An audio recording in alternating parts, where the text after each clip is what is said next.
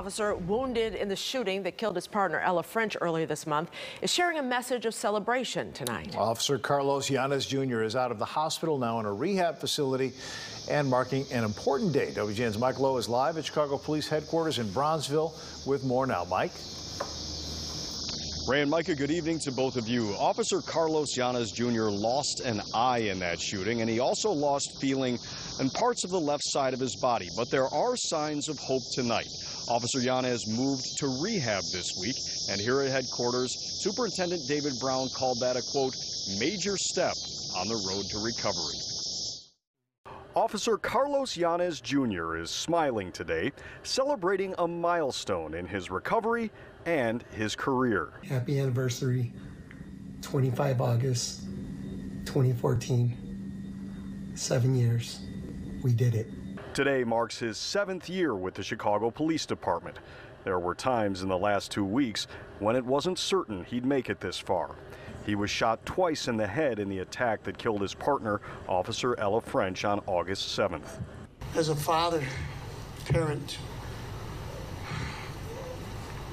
the way you love your kids, no matter how strong they are, how big they are, they're still your kids. He spent weeks in the hospital with his wife and his son CJ at his side. CJ turns 3 in September.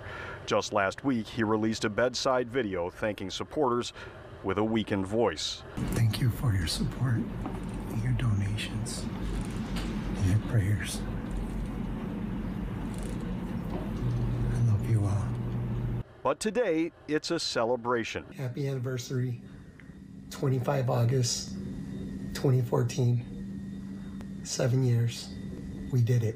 He is out of the hospital and at a rehab facility. His family shared that smiling video with WGN News, along with an update that he is growing more talkative every day and that he's working hard with his therapists in rehab. Today, the 39-year-old shaved his face for the first time since the shooting, using an electric razor, his right arm, and the help of physical therapists. There are small signs of hope, some twitches and muscle tension in his left arm and left leg, which will need extensive rehab. His family also says that Carlos is able to sleep better in rehab and that his energy is rebounding and his appetite is coming back. His sister says there will be ups and downs over the next several months, but today is a happy one. Happy anniversary.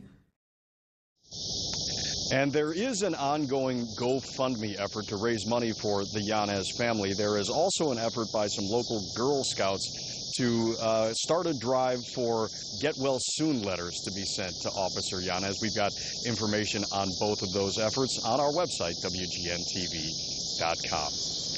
Reporting live tonight at Chicago Police Headquarters on the South Side. Mike Lowe, WGN News.